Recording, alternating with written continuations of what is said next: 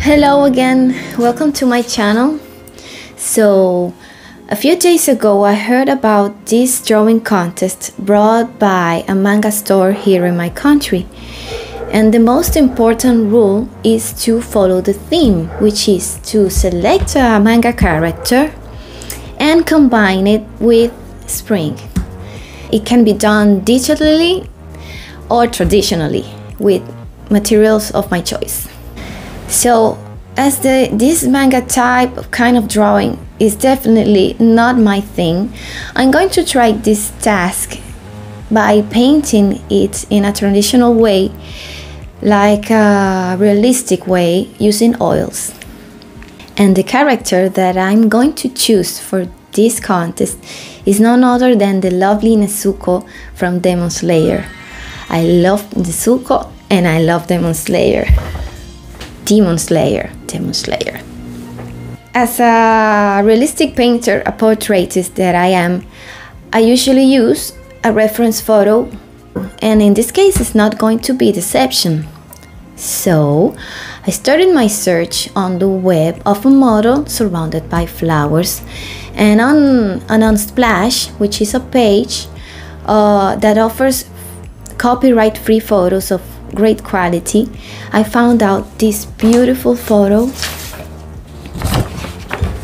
I chose this one because the story takes place in Japan, and she has these oriental features on her face, and I chose her also because she's so beautiful, and also because she has this shadow on her face of this cherry tree surrounding her. I think it's perfect for this task. Thanks to Leandra Rieger for offering this beautiful photo. I'm going to leave her account in the information box down if you want to know more about her. She has these beautiful photos. So I'm going to use this photo as a reference, but I'm not going to leave as such. I'm going to transform her into Nezuko. So let's get started.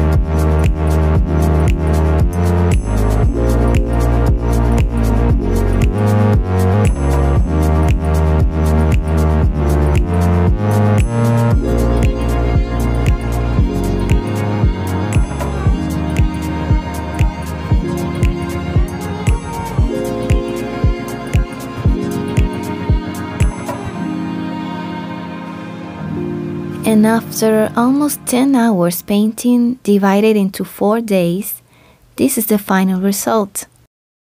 What do you think? Which other characters should I paint using this technique? I would like to hear your suggestions. I hope you enjoyed this video. Until next time!